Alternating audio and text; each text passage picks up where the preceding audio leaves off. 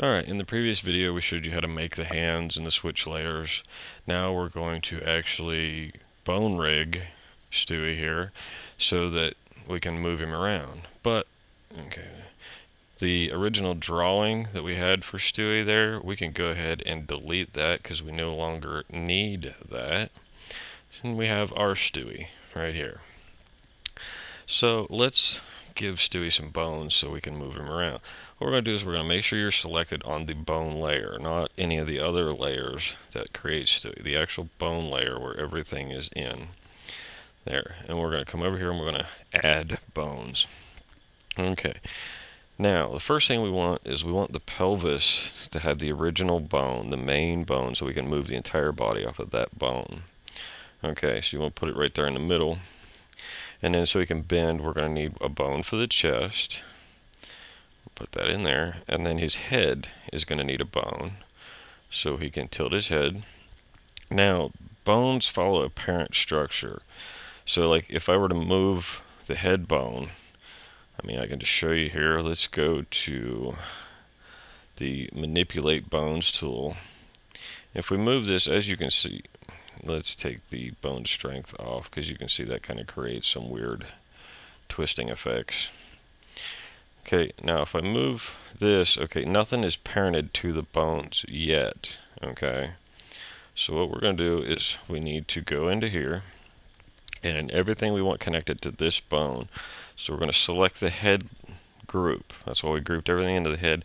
And then we're going to come over here and select under bones to bind layer to bone.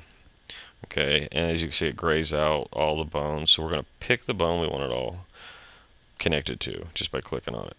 Okay, then we want the body connected to this bone. So we're going to go click on the body layer and click that bone. And then we want the pelvis connected to that bone, just like that. Now if we go back to the bone layer and click on Manipulate Bones, when we move Stewie's head, okay, but see how it moves all the bones below it? That's why they parent. Okay, so that way when we move the body, his head's going to go too. So what we need to do is we need to go and select bone right here. We're going to select the torso bone, and that's the one we're going to add the bones for the arm from. We're going to have the one for the upper arm, one for the lower arm, and the one for the hand. Then we're going to go back and select the body bone again and add the ones for this arm. That's the way they're parented to the body bone as well. Now we need to select the pelvic bone and add the one for the legs. And select and add the one for that leg. Okay. And then we can also add bones for his feet. If we want to be able to move his feet, select that bone and we'll add one for this foot just to kind of show you how that's going to work. Now there would be 2 bones for each leg if he had knees, but our Stewie's not going to have knees, so his legs will just move all together. Now we just got to finish binding the rest of these layers to the bones. So we need to select the back foot, and we're going to go over here to bone and bind layer to bone, and we're going to pick that bone. Now the back leg is going to go to that bone. The back upper arm is going to go to that bone. Back lower arm to that bone. The patch, we're going to connect it to that bone. The pelvis is already attached. That front foot is going to be attached to that bone. Front leg to the front leg bone. Body, as you can see, is already attached there. The front upper arm. Front lower arm. Patch. The head is already attached, and everything below in that group is already attached to that bone as well. The front hand, we're going to attach to that bone. The back hand, we're going to attach to that bone. And now we can click back on this. We can hit the Z key or manipulate bones to move them, but we're going to go to the bone strength, and now we're going to take the strength out of all of these bones, because that is for a different type of bone rigging that we're not going to worry about. We're just going to rig them to the layers. So now we can go back to manipulate bones. And now we can, move Stewie's arm. And as you can see, his hand goes in front of his face, but his arm doesn't.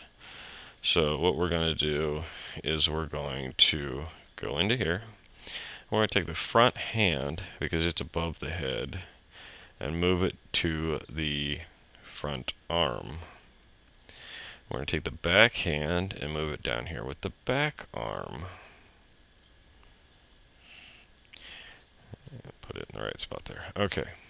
Now, if we go back to the bone layer and manipulate, see it goes up underneath.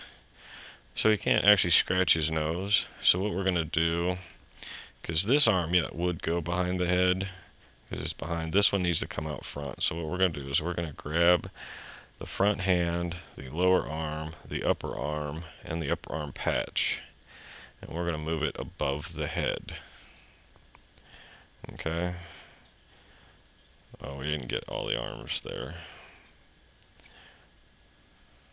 Move those up there. And move the upper arm. Nope. I'd accidentally double click. Let's move it up there. Okay. Now you see how his shoulder's kind of in front of that there.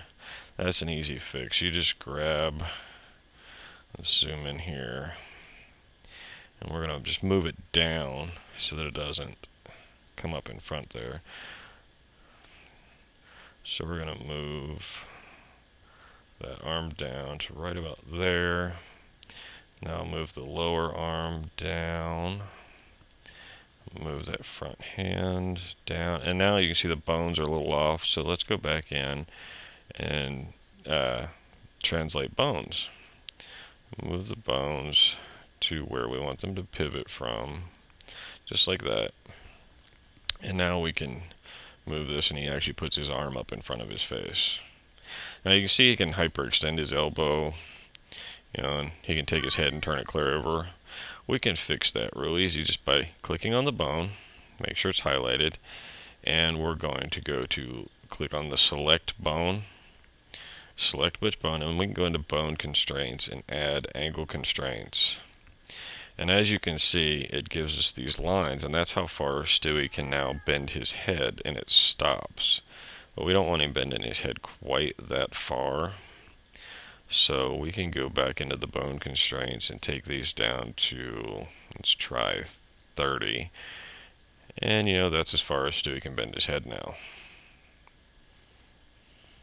And you can do that for all the bones, so that they can only bend, like his elbows can't hyperextend and bend backwards.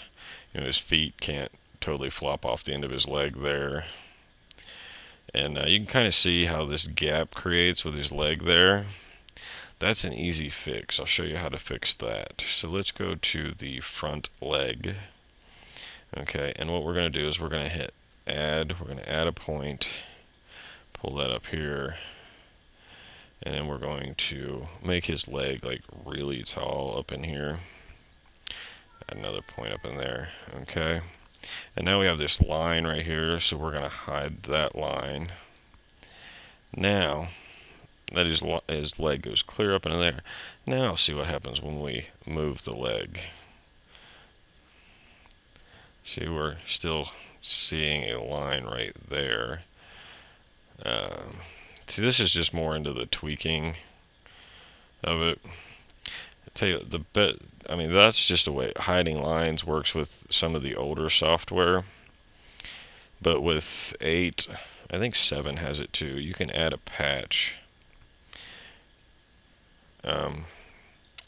Okay, we need to go down here, go to the leg, and then we need to add a patch, which we're going to patch it to the pelvis. Okay, and then we're going to move that patch right here, and then we're going to scale it up so that it covers the whole top of the leg there. And then we're going to go back to the leg, and we're going to unhide all these lines. Okay, so if you turn the patch off, you can see. Let's turn the pelvis off for a minute there. There we go. And turn the body off so we can see the leg. Okay, there we didn't unhide that one. So now that one's unhid.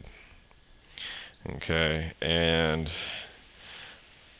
So now we can turn all this back on, and you can see that you can still kind of see part of one of the lines there. So let's go into the pelvis patch, move it over right about there. Okay, this is what makes nice about the patches.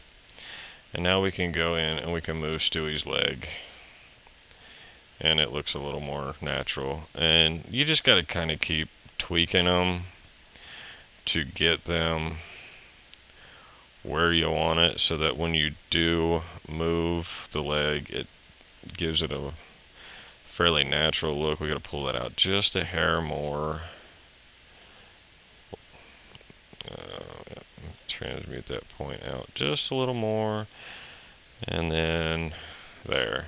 Now it kind of looks like Stewie's actually bending his leg. Still a little off, but you know, you kind of get the point.